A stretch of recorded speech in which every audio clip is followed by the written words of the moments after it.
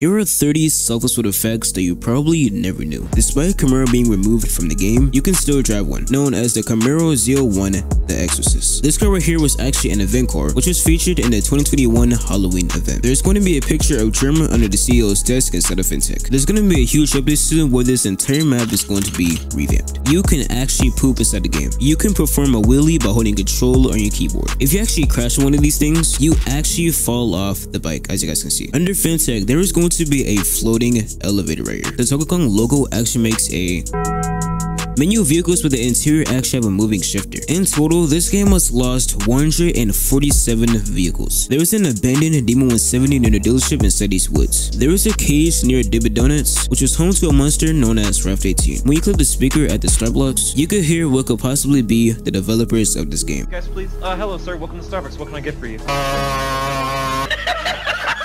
Yeah, it is pretty interesting. There is ambience depending on the location.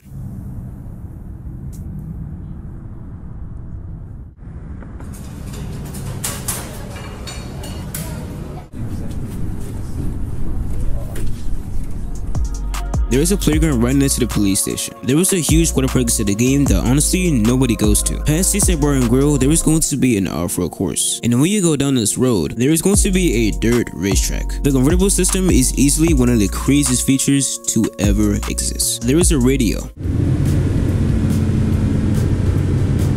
There is road signs under Starbucks. There is a stop sign right here which appears to be damaged by a vehicle. Garfield is currently being cooked at Jeff's Pizza. There is a Porsche parked very nicely at the FinTech parking lot. There is a SpongeBob police boat randomly parked near spawn. There is a Minecraft house or a hut that is near the Seaside Bar and Grill. The J phone was released back in July of 2021 and the only application that actually works on this phone is the message app, nothing else. The Dodge Demon 170 has a very interesting plate. The shotgun is the most powerful weapon inside the game. On body shots, it can deal up to 70 damage, and with a close range headshot, it can deal to approximately 70 damage. The taser right here is probably one of the most useless items inside the game. And finally, at number 31, the most expensive car that this game actually received is, believe it or not, one of the slowest cars inside the game, with a top speed of 134. Hope you guys enjoyed. Subscribe for more.